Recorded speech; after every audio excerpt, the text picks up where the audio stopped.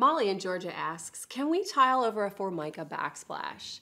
Hey, you're in luck, my friend. The answer here is yes, you can. But your success in this project is going to be completely dependent on the way you prep your backsplash before you tile. I'm going to tell you a couple secrets about how to do that right now.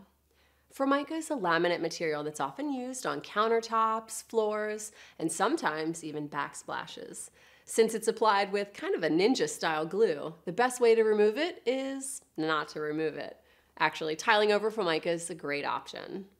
The first thing you want to do is scrub your old backsplash with a grease-removing cleaner really, really well. Next, dry it completely and apply some elbow grease. You're going to need to sand that thing down.